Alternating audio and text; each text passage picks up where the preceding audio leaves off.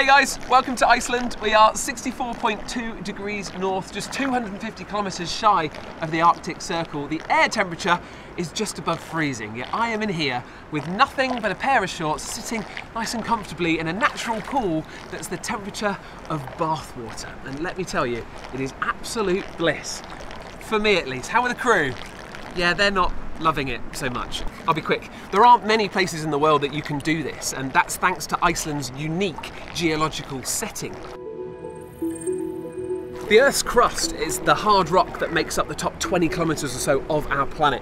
It's broken up into about 12 gigantic tectonic plates, and heat from the Earth's core causes convection currents in the semi-solid mantle just below the crust, and that pushes these tectonic plates around like toys in a bathtub.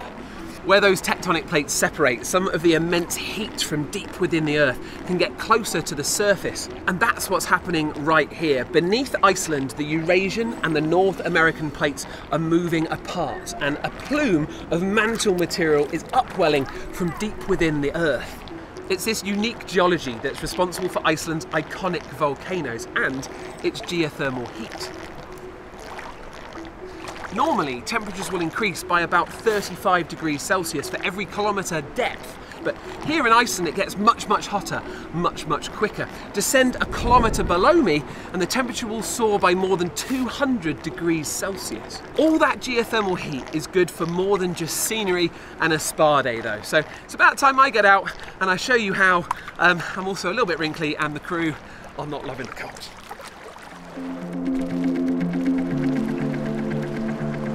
This is a Stirling engine. It is a great example of how you can turn thermal energy and turn it into another form of energy. So the plate at the bottom is being heated up by this boiling water underneath it. The air inside the Stirling engine is getting excited and bouncing around more. That's hitting on the piston, pushing the piston up and turning the wheel on top. Oh my word! Well, there's something you don't see every day.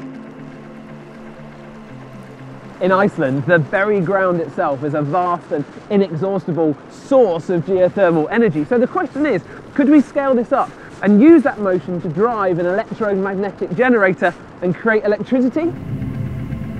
Well, boom! That is exactly what Iceland have done. This is the Energia geothermal power station, one of 7 major plants on this small island that are specifically designed to tap into that hotspot beneath the rocks. To get at the hottest rocks, what they've done is drilled a borehole up to 3 kilometers deep. Water is pumped down, it gets superheated, it expands into steam and it rushes back up to turn turbines and generate electricity on a national scale. Around 25% of all of Iceland's electricity comes from geothermal sources. The rest comes from hydropower, which means incredibly, all of Iceland's power comes from clean, renewable sources. And this cheap, clean energy has helped transform Iceland's economy from one of Europe's poorest countries to one of its richest. Electricity here is around 1/3 cheaper per kilowatt hour than in the UK. And that has fueled a highly profitable yet energy-thirsty aluminium industry that accounts for almost 40% of Iceland's total exports. And it is even starting to power Iceland's newest industry, Bitcoin mining. Tell you what though, maybe they should add some wind turbines to the mix. Crikey! But Iceland's geothermal heat is being harnessed for more than just electricity. While the power plants are drilling down thousands of meters to access truly immense temperatures, you don't actually need to go down that far to reap the benefits. Water that seeps down into the ground naturally is also heated before it resurfaces, sometimes in balmy pools like the one I was enjoying this morning, and sometimes as dramatic geysers like this. And this hot water has perhaps had an even greater impact on Icelanders' lives. It's used in the towns and cities to heat around 90% of Icelandic homes, pumped under the streets and pavements to keep them snow-free, and it's even used in agriculture too. In recent decades, greenhouses like this have sprung up across Iceland. They're heated by geothermal energy, and it means that this cold, barren island can produce fresh, delicious produce year-round. And I am going in to try some. There we go, got one.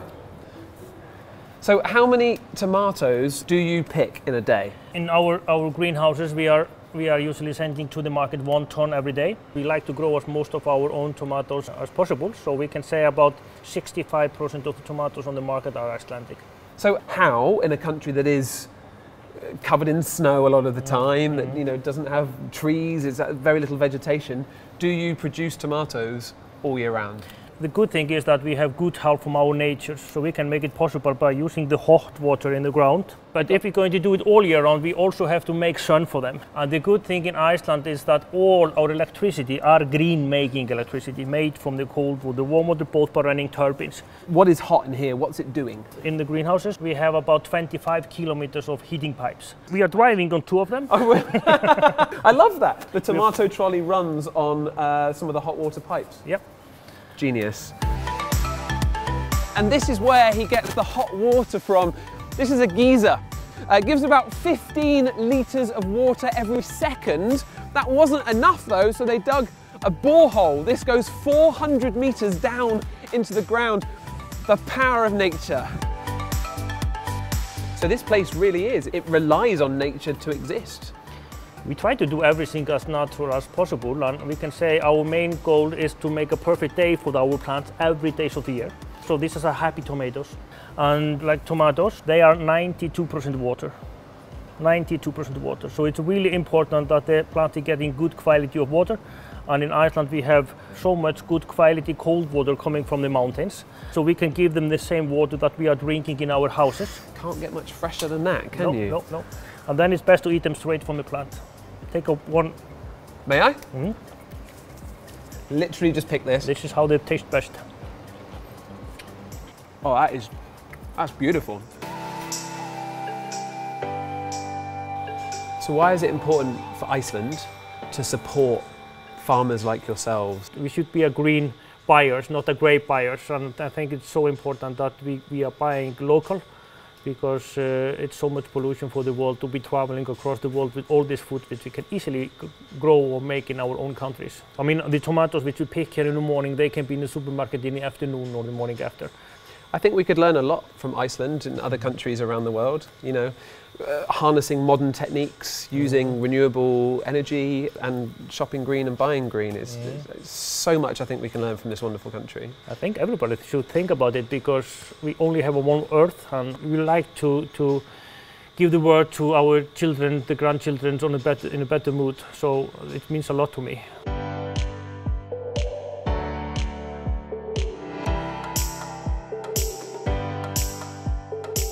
Travelling around Iceland today, it's become really clear how connected the community is to the ground underneath their feet. It gives them the hot water in their homes, they create renewable energy from it, and now they even get their salad and vegetables using what's there, the geothermal energy. It's been a fantastic, fantastic day. And if you want to come on an adventure like this, you now have the chance. We have launched the BBC Earth Presenter Search 2018. Watch this video to find out how to enter. Please make sure you check out loads of the other videos that we've been making here in incredible Iceland. Make sure you subscribe to the channel, hit the notification bell, and then you'll be the first to know when we release a new video. Right, I'm off to make dinner.